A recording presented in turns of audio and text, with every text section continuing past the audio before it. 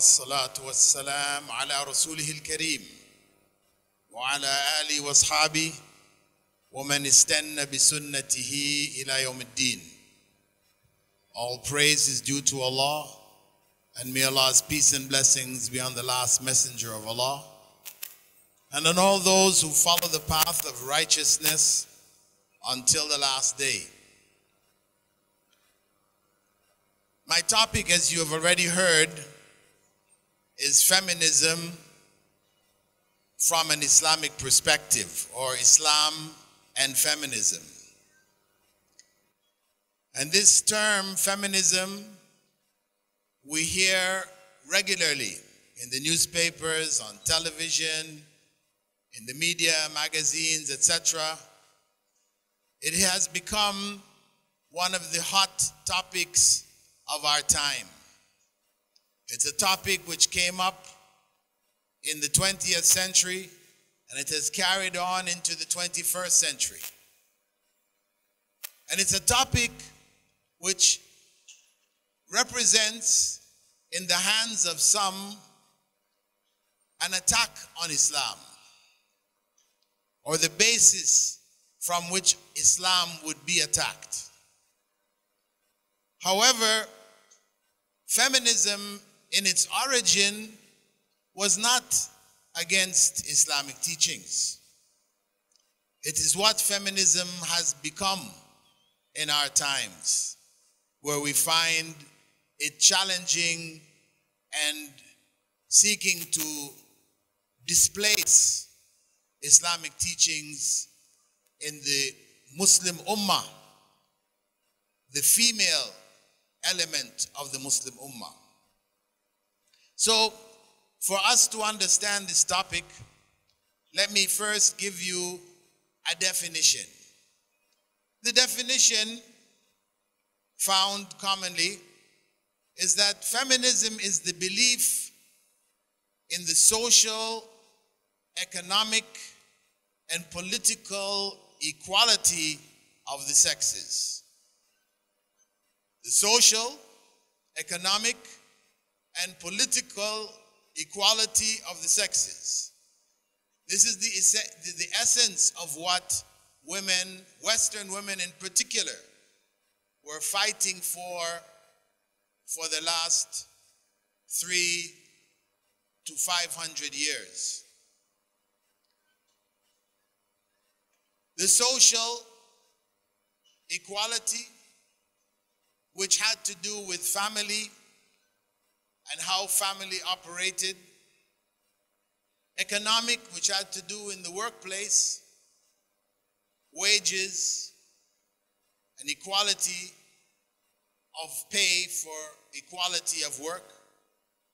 And in the political sphere, it was focused on voting, because up until 1920, in the US, there wasn't an opportunity for most Americans or American females to vote. Voting was the right only of males. But by 1920, 1918 in the UK, women were given the right to vote. And with that right, they progressed with the civil rights issues of the 20th century, where Black Americans sought their rights, which were supposed to have been given to them. And the women's movements, women's rights movements, they followed up behind the civil rights movements in the US. Now, when we look at the issues of feminism, we have to understand that feminism in the West is quite different from what many of you might think feminism is as Muslims. Because the background, the history which produced feminism in the West is different from the background for Muslims.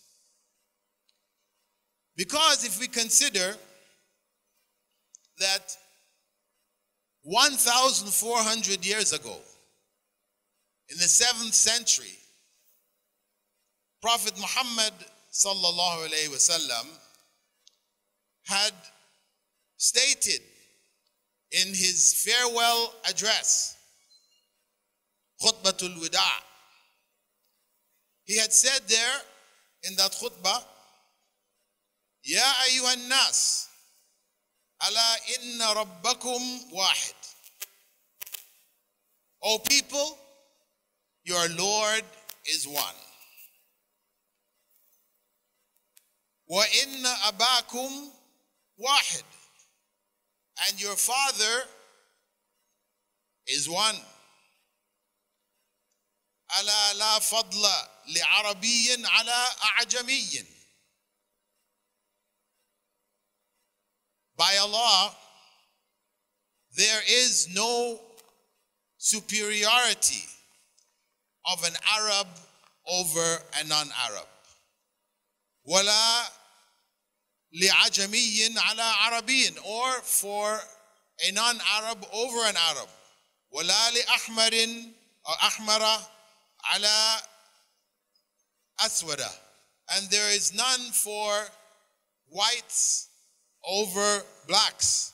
Wala li aswada ala ahmar, nor for blacks over whites. Illa bit taqwa, except based on the fear of Allah.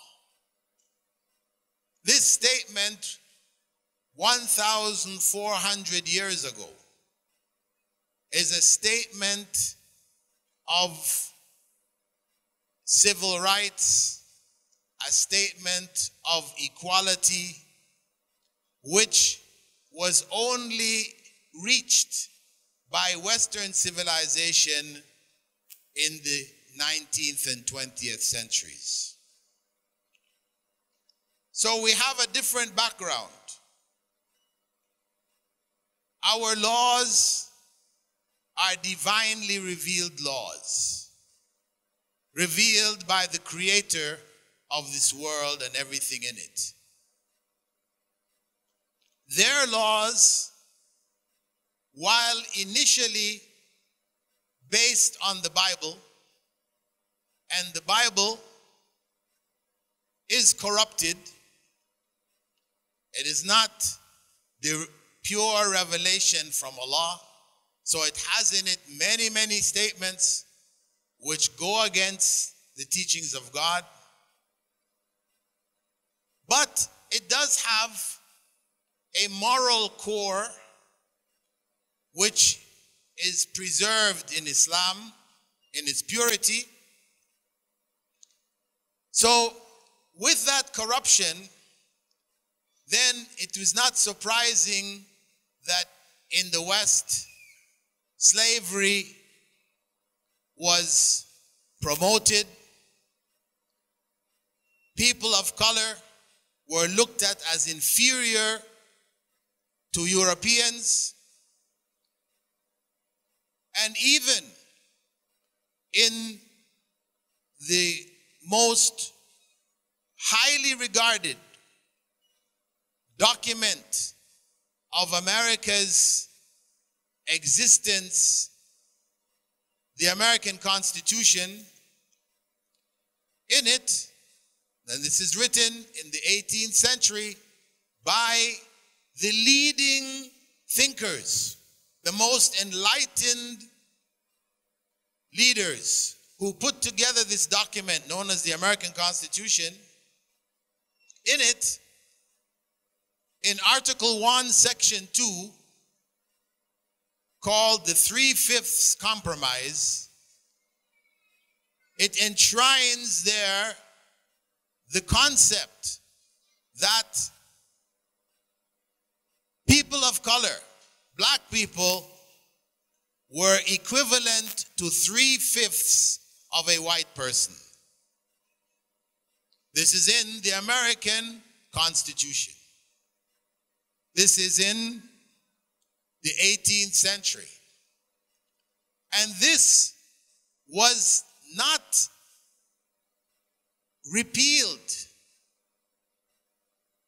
in the full sense until the 1960s with the civil rights movement, when finally laws were made to ensure no discrimination over race, and added to that was also no discrimination for the sexes.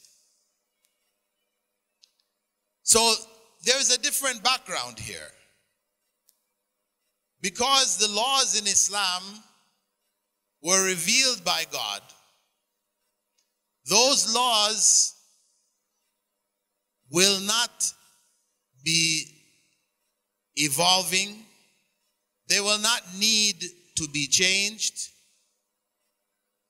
Not to say that in some parts of the Muslim world where culture has overcome the teachings of Islam, that women may not have to fight for rights which were already given to them in Islam.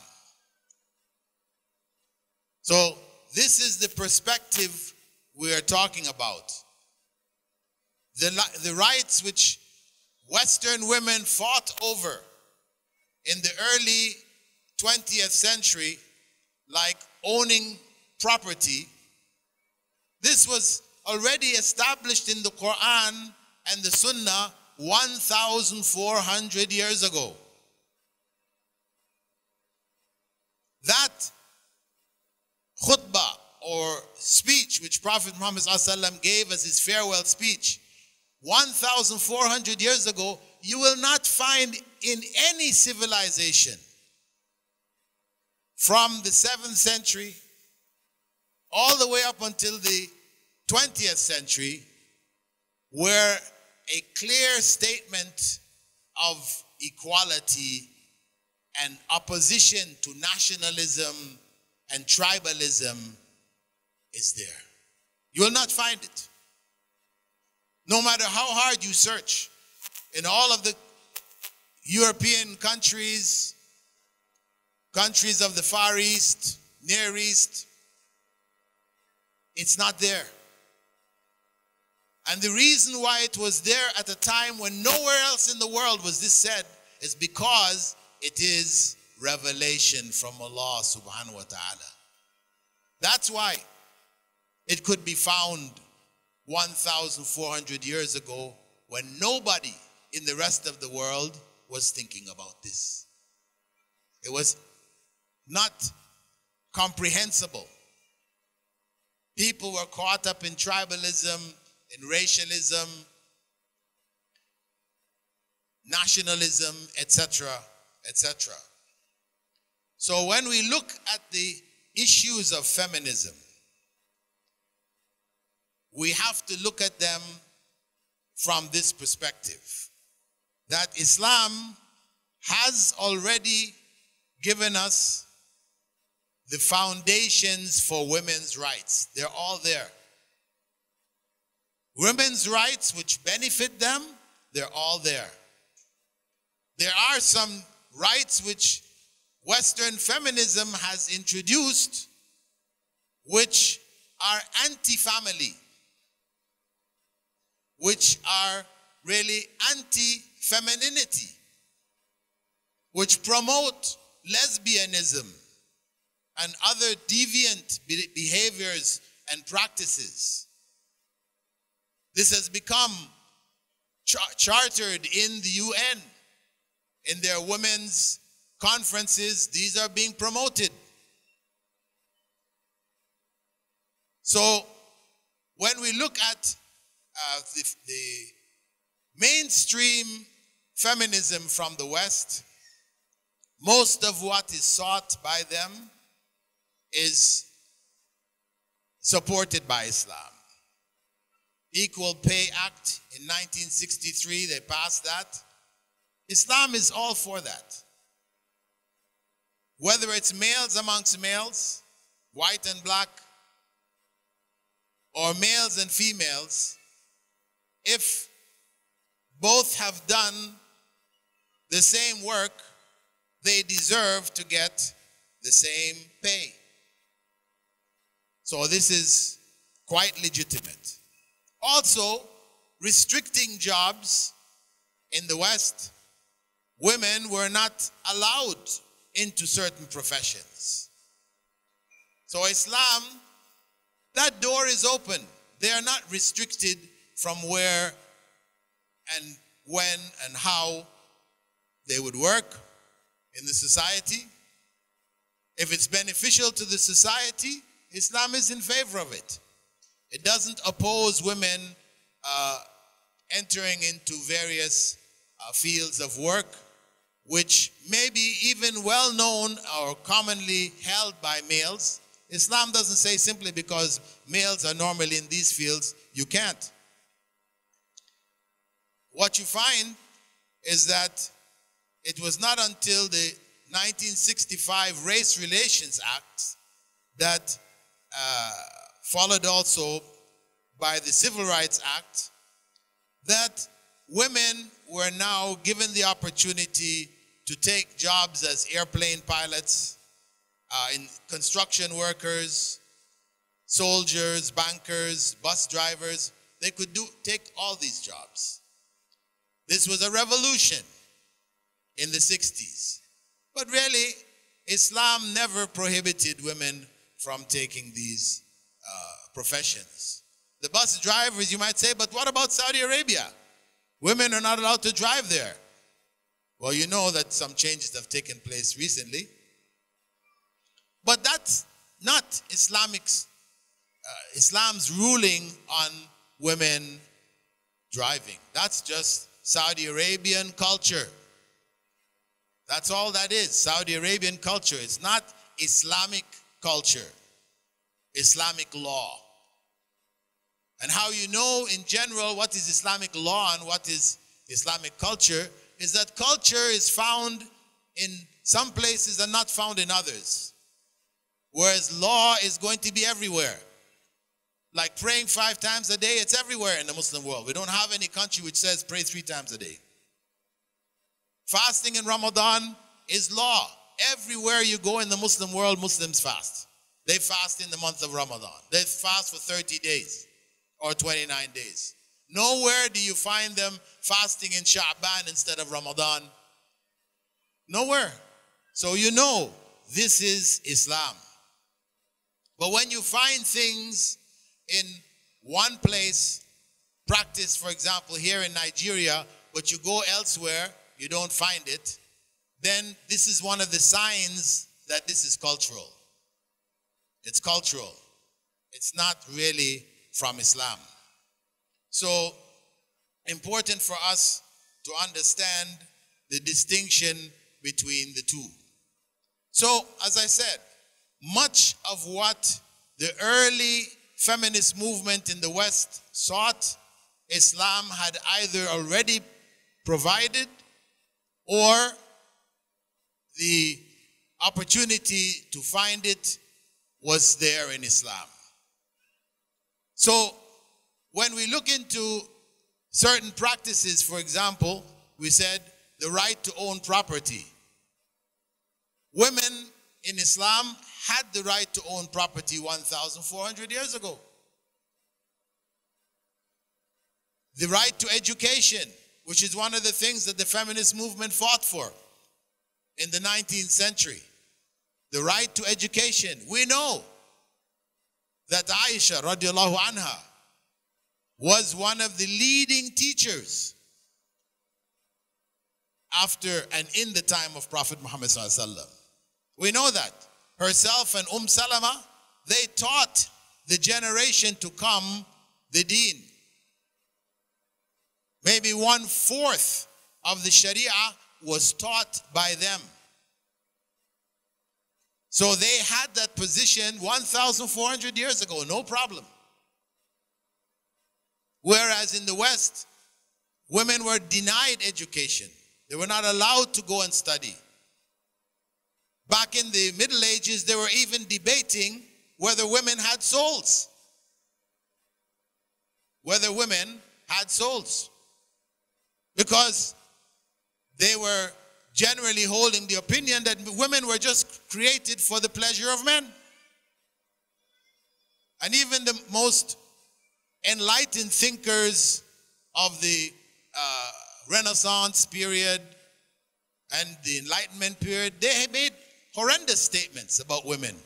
That they're frivolous, they're silly, they're not to be consulted, like these kinds of statements. So that's the tradition that feminism in the West is coming out of. Actually, even during the 18th century into the 19th century, early 19th century, in Germany, men had the right to sell their wives. In Germany, men had the right to sell their wives to somebody else. I mean, this is something unthinkable in Islam, that a man would have the right to sell his wife to somebody else. But that's what existed. And that's the view that they had of women. So you can understand that as women woke up in the West with the various civil rights movements that were developing in France, in Germany and England, etc., that they sought for those rights. They fought for those rights.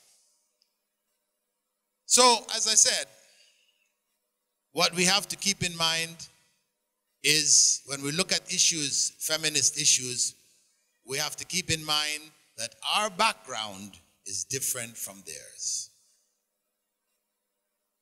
And when the countries of Europe and the West became secular countries, secular democratic countries, then even the moral principles which governed the society were lost. The moral principles which governed the society were lost because morality now was decided by the majority. Morality was decided by the majority of the citizens. So what was forbidden, considered evil, etc., 10 years before, 50 years before, what was now considered good and fine. And what was considered good and fine before was now considered evil. And that's how the situation changes in the West. So you will find new issues coming in the feminist movement which go against the understandings of the early feminists of the 20th century.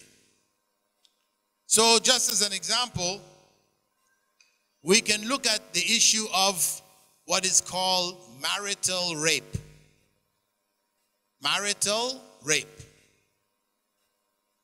In the 90s, 1993, it was made a crime punishable with jail in the US. And it spread across a number of countries in the world. Marital rape. Now,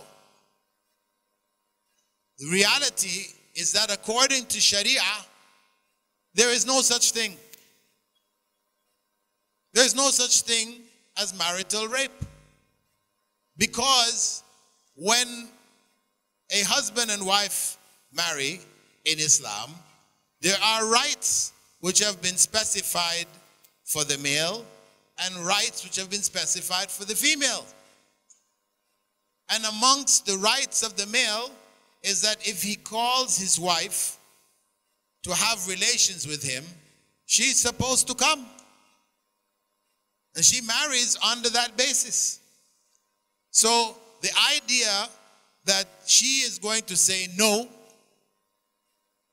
and he forces himself on her, and that now becomes a crime punishable with 12 years in jail. 12 years in jail. We can say, well, maybe, he shouldn't have forced himself. If the force is coercion, non-physical, then still, should he be charged? If it's physical, he has beat her up, he broke an arm or whatever, okay, we have an issue. This is now violence. And the punishment is not for marital rape, but for violence, for harming his wife. That's the point in Islamic law. But not rape in marriage. And in fact, though the West has taken it on and now it's become quite a standard, some of the biggest countries in the world, China, there is no marital rape.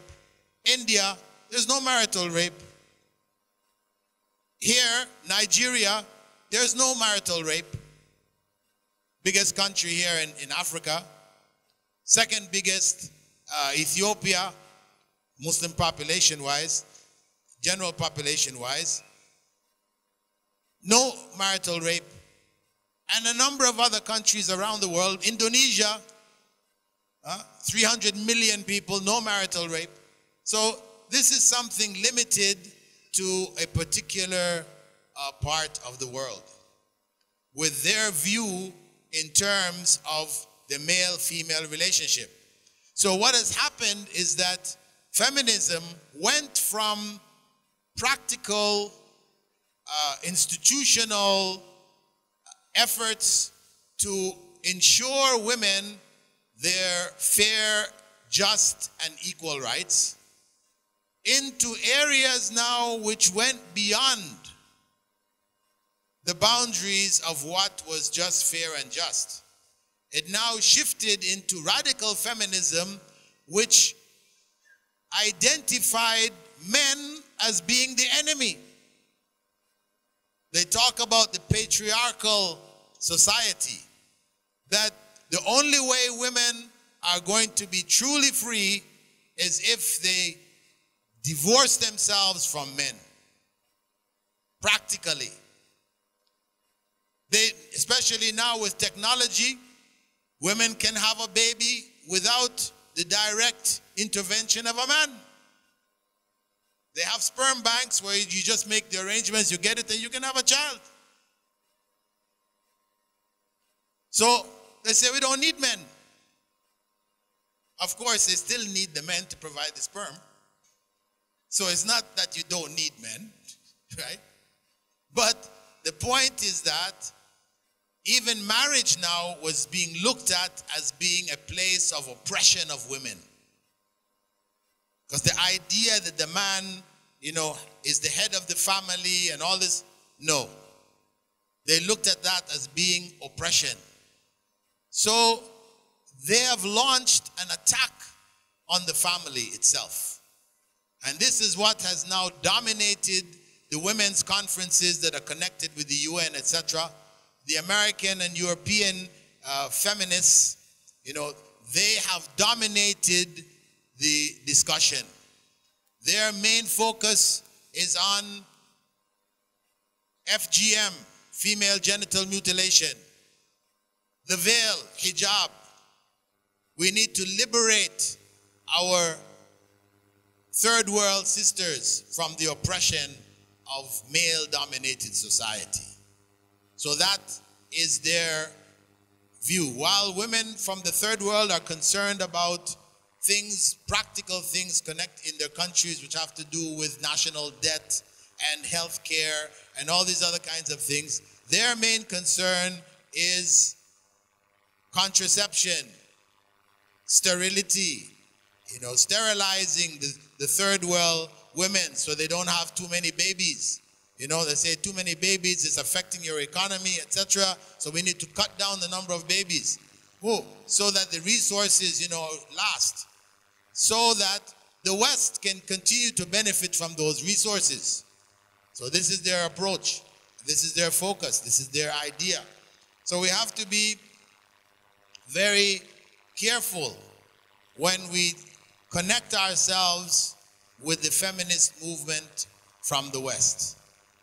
What most of the various groups are calling for go against the teachings of Islam. Now, there are a number of issues.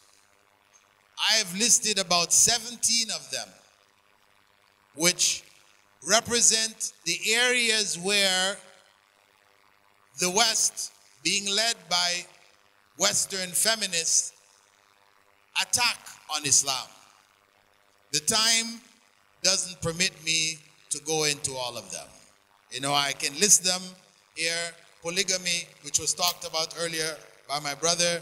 Arranged marriages, which are forced marriages. Guardianship, you know, wilaya. Do you have to have a wali when you get married? And this.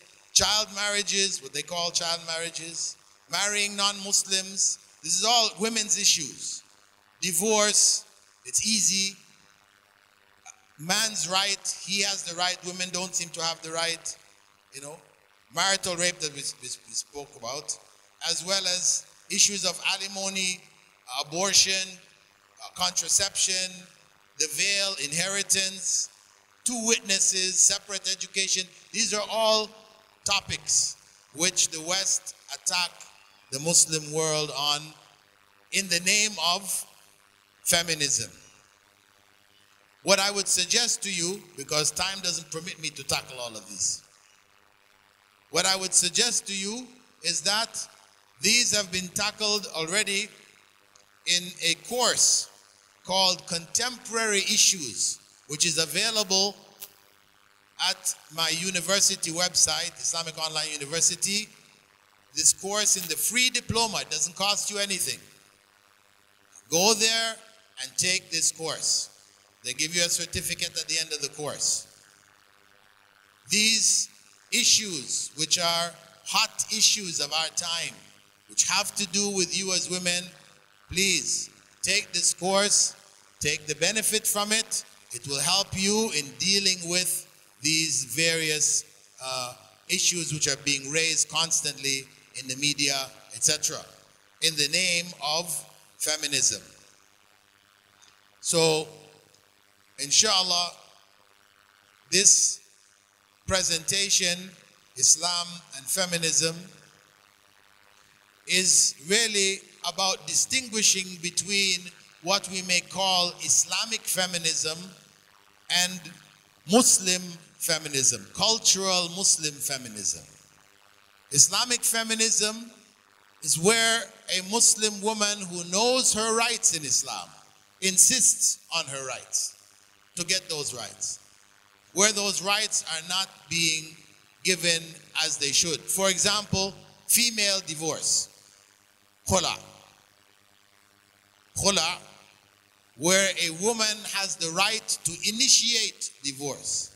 In most Muslim countries, it's very difficult, even though it may be on the law books, because it's in all of the schools of law, Islamic law, Sharia, the madhabs. It's there in every one of them. But because of decisions made at a point in history where the scholarship, Islamic scholarship, was at its low, this right to a large degree is denied Muslim women today. If they try to get it, it's so much going around and here, there, up, down, left, right, put this paper in, get that stamped, and all kinds of things till the end. You say, it's not even worth it. This is unfortunate. Because in the time of the Prophet ﷺ, when a woman came to the Prophet ﷺ and said, listen, I want to divorce my husband. And people say, well, you have to have a good reason. She said, I don't like him. In fact, I find him ugly. Okay?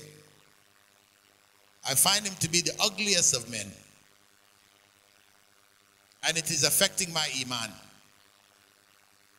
The Prophet ﷺ informed the man, and the divorce took place by khula. Of course, he asked her, are you ready to give back the dowry which he gave you, the mahar? She said, I'll give him back double. He said, no need, no need. It's okay, just give him back what he gave you.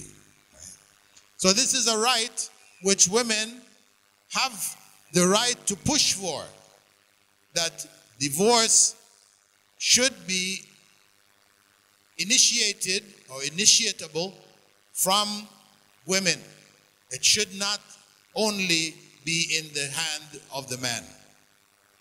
And most women don't know that it's also possible in your marriage contract to put it as a condition that I have the similar right to divorce as my husband.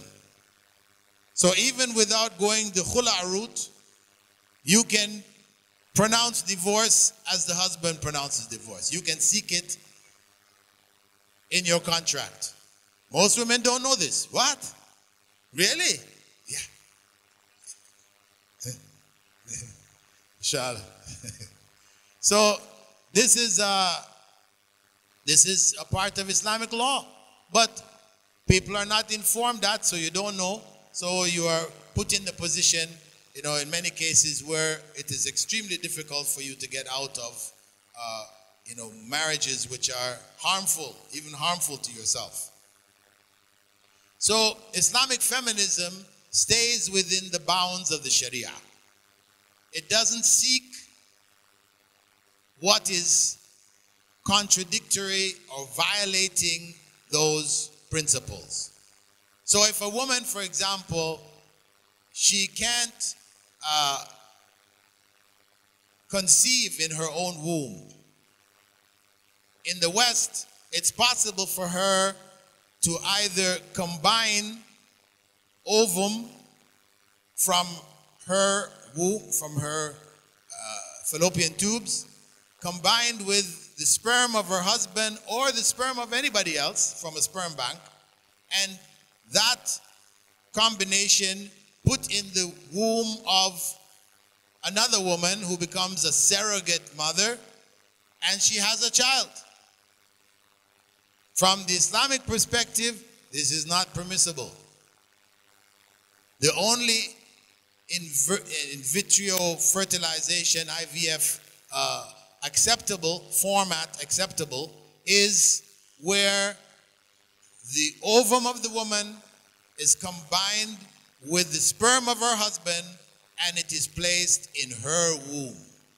That's it. If she can't bear a child in her womb, then she's patient. Adopt a Muslim child. That's possible too. Adopt that Muslim child. The Prophet ﷺ had said that myself and the orphan are like this on the Day of Judgment. So find an orphan child and adopt them. But any other combination Islamically is not allowed. It's not acceptable. That child that grows, child of yours that grows in the womb of another woman, she's being nurtured by that woman, by all the things that are connected to it. That child is not really yours anymore. It's not really your child. And if you combine it with the sperm of another man, how is your husband going to claim this is your child, his child? Can't. So it's very clear in this matter, though Prophet Muhammad ﷺ did not speak on it directly. The Sharia has principles which ensure that only one form of IVF, in vitro fertilization, is acceptable from the Sharia perspective. So we need to know our limits. And when Allah subhanahu wa ta'ala had said, وَكَذَلِكَ جَعَلْنَاكُمْ أُمَّةً وَسَطًا, that in this way we have made you Muslim females, we have made you a moderate middle nation, not going to one extreme or to another extreme, just in your practices, righteous in your beliefs. لِتَكُونُوا شُهَدَاءَ عَلَى النَّاسِ, to be a witness to the rest of humankind. Because they're changing, modifying, going up and down, left and right, all over the place. you become the witness for humankind of what a woman should be. What is the proper perspective of a woman in these times, fulfilling her rights and fulfilling her duties. So Allah has made us in that way, so we should stay within the Sharia limits and avoid the extreme views of those who may be Muslims in name and culture, but who don't have any problem with breaking the Sharia. Because as far as they're concerned, Muhammad ﷺ was a male, a patriarch. And as such, he represents a part of the enemy. That's what it has come to. He represents a part of the enemy. And as a result, in Turkey and in Tunisia, they made polygamy illegal. Polygamy was made illegal when Allah subhanahu wa ta'ala made it permissible and the Prophet ﷺ reaffirmed it. They have gone and made it illegal in the country. And they're seeking other laws to ban different Islamic practices with relationship to women. So the West, basically, feminism functions according to the whims of the extreme movement today. There are some among them who are not to those extremes. They do recognize the role of women in family and all this, but they are a minority. The majority now who call themselves feminists are people who are anti-family. They're anti-family. Of course, you have the issue. You're out working, your husband's out working, but you have to come back home and cook the food, wash the dishes, everything else. He comes back home and rests. Well, if your husband is having you work, then he has to share in the housework. If you choose to go out and work, he says, I'm not stopping you, but don't let your going out to work reduce your housework. So you're not taking care of the home. Because it's not necessary for you. I have the means to look after both of us. So it's not necessary. But if you want to, I don't object. However, not at the expense of taking care of the home. Taking care of the children in the home. So that's the arrangement, which can be worked out. And you make that arrangement accordingly. But if he's telling you, no, go on work because I don't have enough to take care of both of us. We need a second income. And this is in many cases like that today in these times. We need that second income. Then okay, if I'm going out to work, you tell him, hey, don't expect me to come home after working, 9 to 5, just like you. And then the first thing I come home, I have to be rushing to the kitchen and cooking this and that. And, no. That's not fair. That's not just, Yes, primarily that is your role, but once the man has required the woman to shift out of her primary role, and her primary role now becomes secondary, her primary role now becomes the earning of income, and the husband is benefiting from it, then he has to make arrangements to have a maid or whatever else in the home to take care of that housework. That's fair. That's just. That's not Western feminist. It is just functional for us to be able to function in a fair way, in a just way. Then that makes sense for us to be able to do that. So again, just closing, because this is really, as I said, only an introduction to this topic. Inshallah, we plan to offer a course in gender studies. Professor Binta from BUK, she has a center, alhamdulillah, there in Kanu, which focused on gender studies. She's going to be working with my university, the Islamic Online University, as well as Professor Zinat Kauthar from the International Islamic University in Malaysia. The two of them are putting together a curriculum for certificate, diploma, and degree courses in gender studies. Because we do need to have women who are thoroughly grounded in this field to be able to speak on behalf of Muslim women. I shouldn't be the one up here speaking. This is your issue, primarily. And I'm sure among you there are those who can express this far more eloquently than I do. I'm just a substitute. But we need to see more and more women step up and take this on and become spokespeople. Because when the West sees this, they say, see, the men, this is a woman's issue and it's men telling the women. No, it needs to be women telling the women. Women discussing with the women. So I encourage you to join the Islamic Online University and access the knowledge that is available, because your future is going to depend on your current knowledge. You need to have a thorough knowledge about the deen, first and foremost.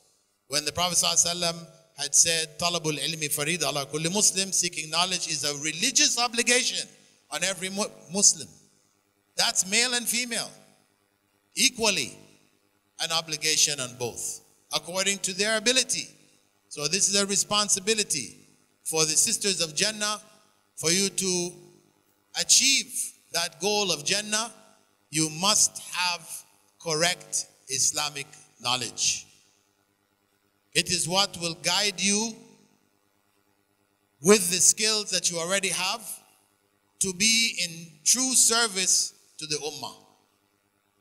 To truly be Sisters of Jannah, to help other sisters get to Jannah, and for you to get to Jannah yourselves. So please, sisters, make that commitment today. It is something which each and every one of you can do. Studying online doesn't require you to stop doing what you're doing and starting something else.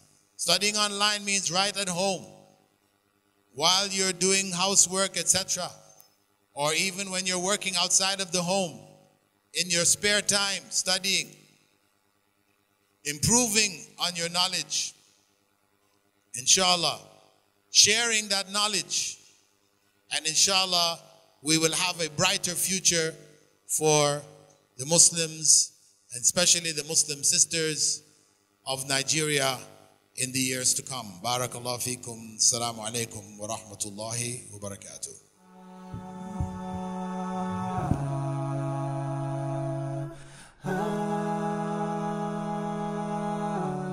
The question, just to rephrase it, that a woman was raped and she found herself pregnant.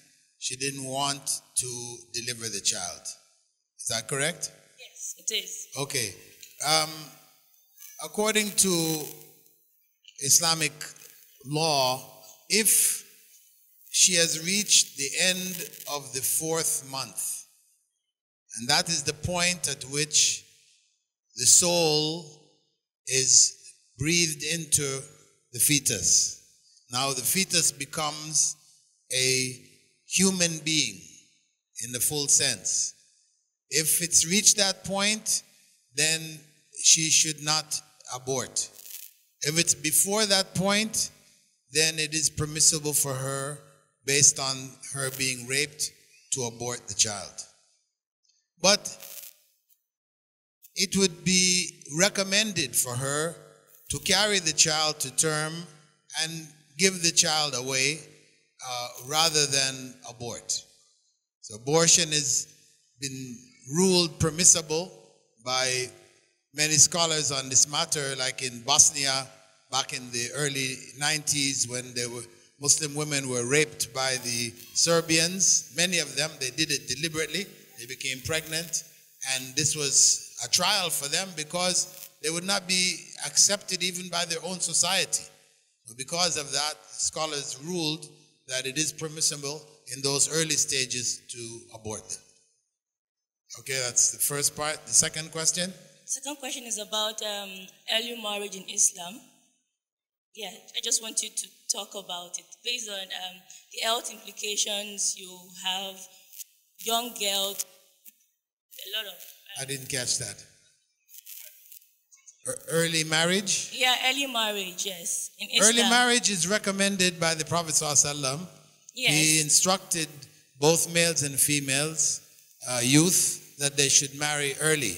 Obviously, in these times, you need the support of your parents, you know, because if you're still under the guardianship of your parents, you're still in school, they're paying for you, etc., then their support would have to be there for you to be able to get married early. Yeah. Why I asked this, because of the health implications of a young girl getting married and conceiving. That's why I asked, what ruling would that be because of the health implications? Most times that we have now, the trend is common. You have a young girl conceive, she's pregnant, she can't conceive, she dies. So what ruling, at what age would you say children of nowadays should be married off? That's what I mean. We can't fix numbers. This may vary from one female to the next. You know, if the society sees that there's harm in early marriage before a certain point, they can fix an age. The society can do it. But, you know, as a scholar making a fatwa, you can't put a number on it. That can be decided by the community because they will know what represents the age at which that it would be detrimental to that young lady to get married at. Assalamu alaikum. My name is Bashirat Aremu. I'm from Kaduna State SOG branch. My question is, what's the Islamic ruling on female circumcision? Is it sunnah or not? Thank you. Female circumcision. Female circumcision is permissible if it is done very lightly. The way to determine what is light and what is not, that the impact of that cutting is no more than the impact of male circumcision. So they're not cutting any parts of the woman which deny her the full pleasure from sexual relations. So as long as it's kept down to that minimum, because the Prophet ﷺ was informed about a woman in Medina who was doing that, and he told her to make it very light. Khafidi, make it very, very light. So how do you define what is light? As I said, we know in the case of the male, when circumcision is done, this doesn't affect.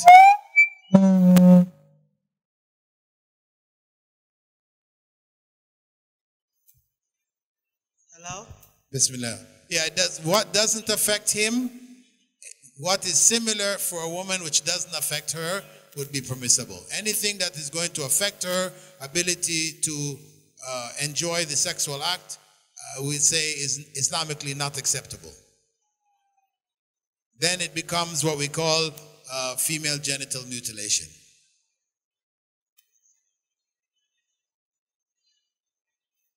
All right, good afternoon. My name is Ramatu Aliyu, and my question is it allowed for a woman to donate her ovaries to another woman who is seeking for the fruit of the womb? Like I have No, a it's sister. not permissible. Oh. This is the case that we spoke about earlier, where we're talking about surrogate motherhood.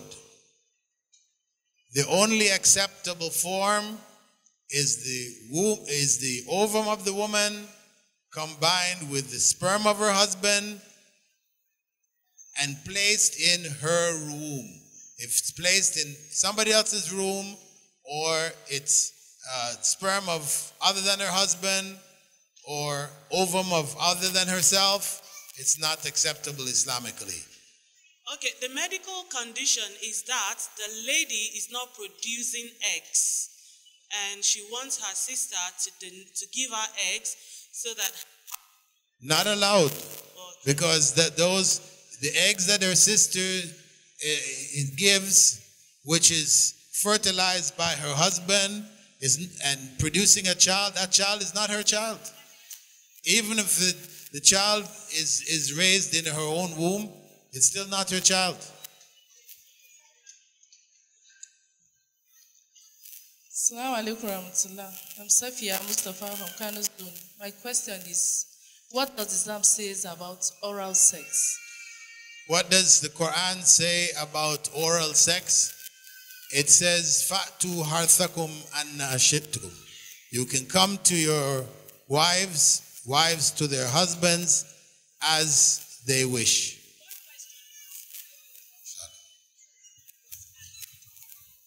Assalamu alaikum. Wa alaikum salam wa rahmatullahi wa I'm barakatuh. Mariam Abubakar by name. Please, my question goes like this. Does court wedding, is it welcome in Islam? Is the Court wedding. court wedding. Yes.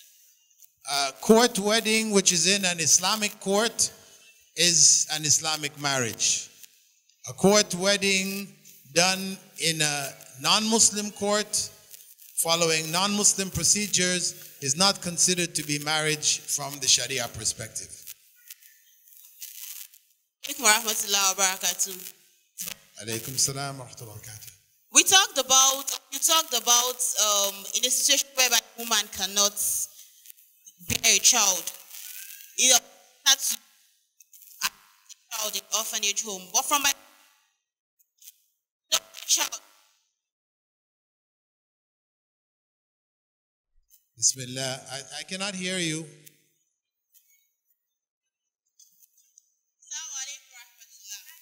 Alaykum salam wa rahmatullahi wa barakatuh. I was saying that you talked about adopting a child in a situation where a woman cannot bear one. But from my understanding, the first thing I know is that the adopted child, cannot bear the name of the adopted father or the man that adopted her. True. That's one. Then two is that if it's a girl, in fact, either way, it's a girl, the father is not a mahram to her. That's the adopted father now, or the father that adopted the child. That will depend on the age of the child. If she was adopted at a time when she was still breastfeeding, and the mother was able to, or the sister who adopted her was able to feed her breast milk, then she would become a suckling daughter. But sir, if she could not even deliver, definitely she wasn't the person that breastfed her. So if she did not breastfeed her, that means that the man can be a mahram to her. And if he's a boy, the mother can also be a mahram. As in, he cannot be a mahram to the mother. I don't know if you get my... Yeah, I understand. What it's going to mean is that when they reach puberty, then they have to observe the requirements of hijab. Simple as that. I mean, the Prophet ﷺ, he made an exception where he had a woman give her milk to an adult male that was in the house, but that's an exception for that individual. It's not taken as a general rule for the ummah. So they just observe hijab.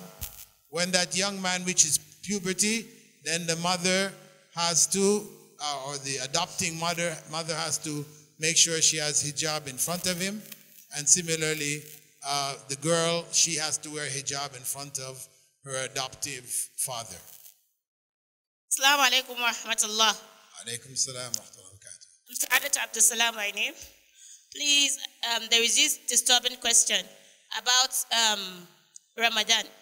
Pregnant women, you are fast. Some people can't fast. And even after giving birth, they are nursing, they can't still fast. Does fidya suffices? That's during Ramadan. You feed a person per day. Because before the other Ramadan comes in, you're still nursing. Probably your body cannot take it again, the fasting. You've tried it and it's not working. Fidya. Okay, the Sahaba had ruled that a woman who is breastfeeding or a woman who is pregnant would be excused from fasting, and that she would not have to make up those days or to feed a poor person. But it was recommended to feed a poor person for each day. Assalamu alaikum wa rahmatullahi wa barakatuh. Alaikum salam wa rahmatullahi. I want to know the Islamic ruling. Pardon? For a woman not to work, irrespective of whether the husband's income will be okay for the family for a month. Is it compulsory for a woman not to work?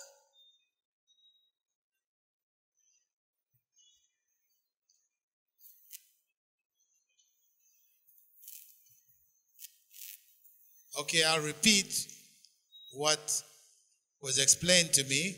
Is it okay for a husband to deny the wife to work, the right to go out and work, even though he is unable to take care of both of them? Yes, sir.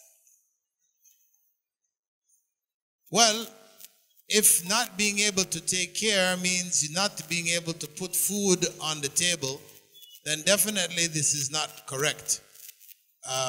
He should take her help. This is a time of difficulty, and it's only a temporary arrangement. He should take her help.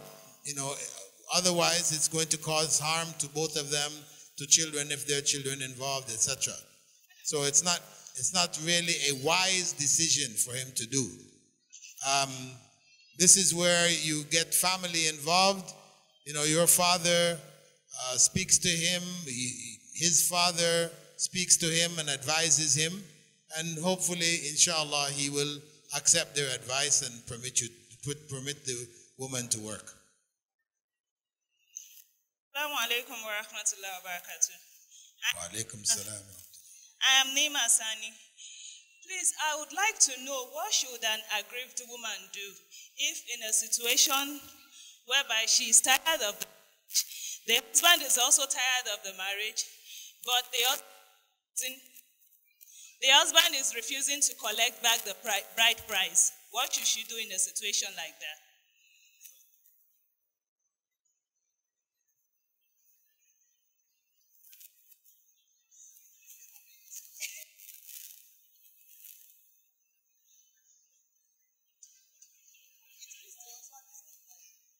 Okay, let me repeat the question if this is what you are asking.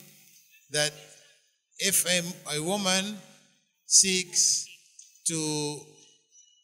divorce by returning the dowry, because that's normally what is required, return the dowry to her husband, he doesn't agree to accept it, what should she do? Well, the court can and should intervene to see that he does receive the money and let her go. He cannot prevent her from leaving by not accepting the money. So if the court takes it and he says, I don't want it, then it can be given away in charity and she can go.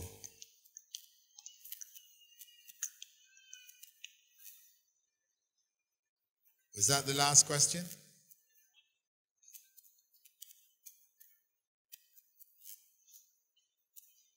Assalamu alaikum wa rahmatullahi wa barakatuh.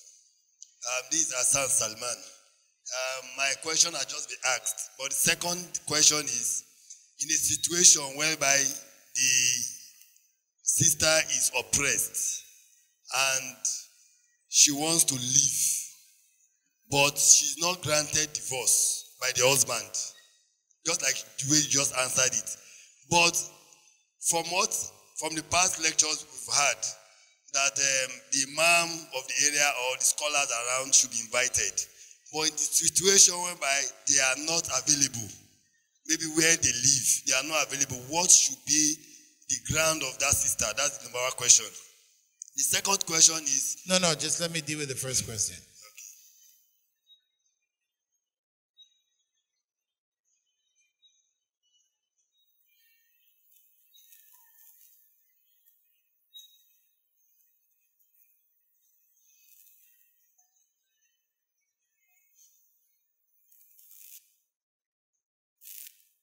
Okay, in the case of khula,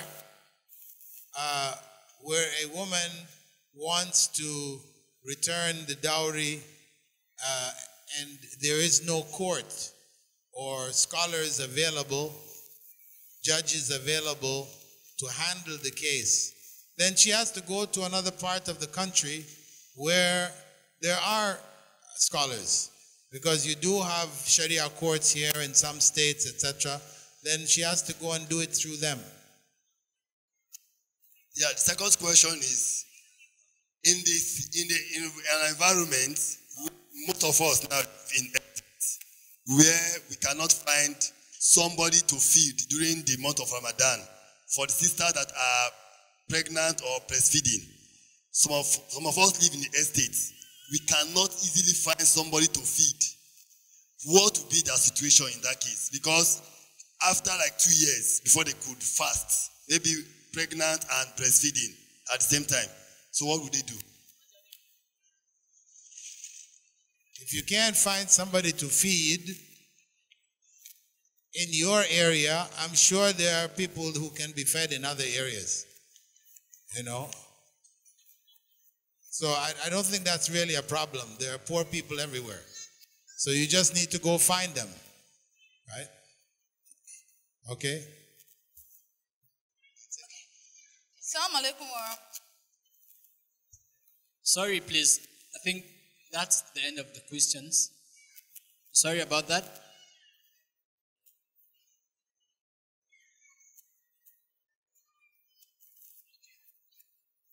The people that asked questions, please come down. Those that asked, we have Adebisi, we have Bashira, we have Rahma, we have Safiya, we have Zainab, Hafsa, Ni'ma, and I think there are those that we could not get your names. The other one, you did not say your name, while the other one was quiet.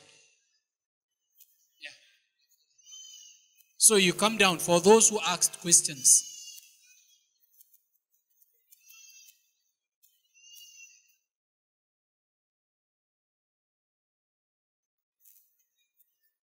Rahma.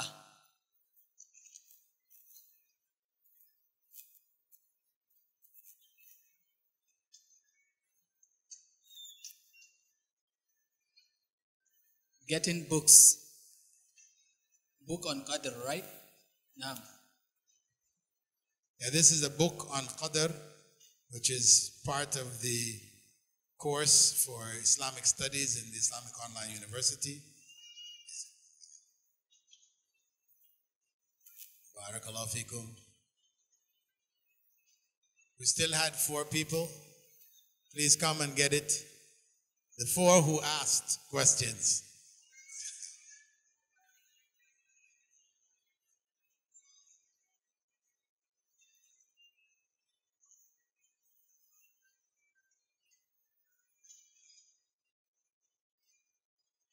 Barakallahu fikum.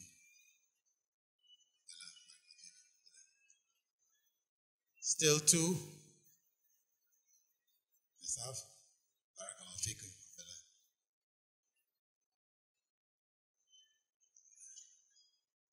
There was 1 more. That person leave. Okay. It's yours. He asked.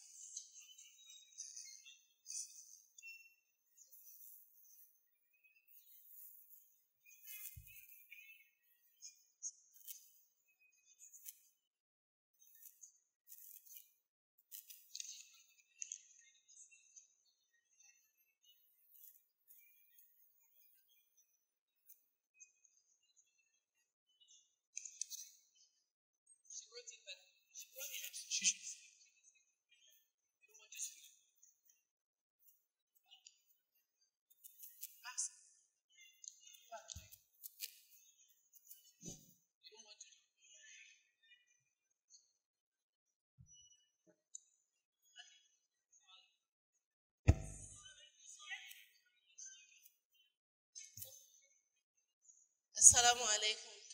I'm Akremi Rukai Tajuddin. I picked up a baby about 3 years ago. Should be quite 3 years now. And it was abandoned near my house. And we picked the baby to the police station. That was after taking the child to the hospital for a checkup and everything. And the baby is okay. So we now went to, my husband and I now proceeded to the police station to report this is what happened and everything like that. And since then, we just been carrying legal step bit by bit. But we went round saying maybe somebody abandoned the baby or forgot something. But up to now, nobody has come up to own up to the baby to claim the child. And he's growing up, and because of that stigma, I know that he's not mine and I didn't breastfeed.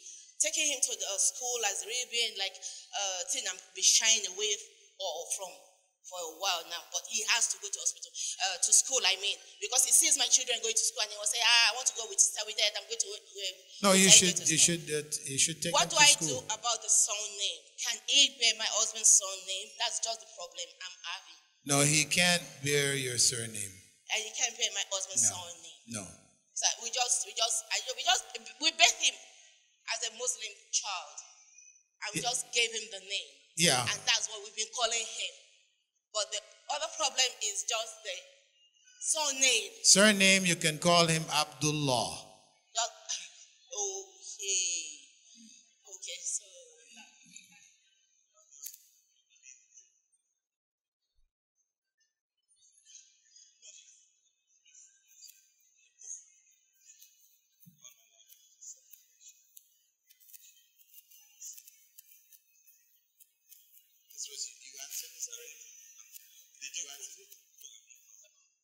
Okay, there was just one last question brought up. How long after separation, when a man and woman have been separated, how long, if they're separated, how long would it take for the marriage to be considered over?